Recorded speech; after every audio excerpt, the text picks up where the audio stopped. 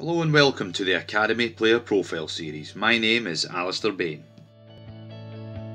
Today we're going to focus on the roles and responsibilities of our strikers. Our first area of focus is going to be that of the 1v1 ability of the striker. Here we'll see the ball movement forward, the ability to beat the first defender and then get the shot off a goal. Laterally we'll see here beating two lines of pressure and then using that defender to screen the goalkeeper and place the ball in the corner. The next area of focus will be that of off the ball movement. Here we'll see the striker peels off the defender to the blind side, receives it and then is able to strike across that defender to find a finish. Here again we'll see the link up play, he peels off to the back post area, again off the blind side of the defender and finds a great finish. One of the most critical parts of being a good striker is attacking crosses. Here we'll see the forward getting in front of that first defender and winning his header at the front post to score.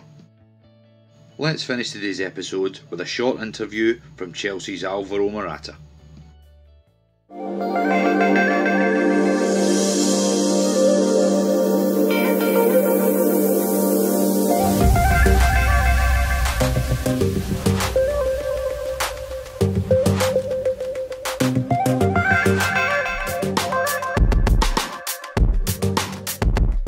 When you're in the box, how many touches can you take in and around the box to score? You need to take one or two touches is the most important thing. You need to be faster than the defender or quick as possible because it's everything about time inside the area. Because when I look at some of the finishes that you do, you often arrive at the right time. So you're not already set. So you don't get marked easily, so you time that run and then you arrive to finish. Yeah, it's the most important thing for the humans.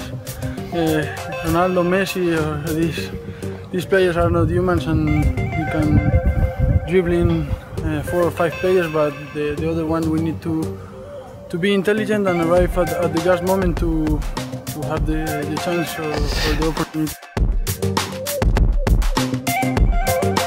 And when you're working and when you're finishing, do you ever look at the goalkeeper to see where he's standing? But I don't show to the goalkeeper that I am looking to the goalkeeper, and it's difficult. But you need to feel. It's not look, but you need to feel with your body position. Yeah. So for example, if your eyes, so you shape up and then you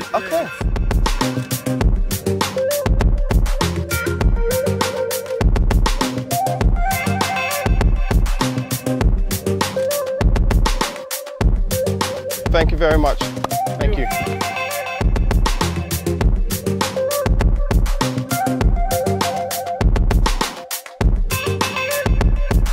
Yes!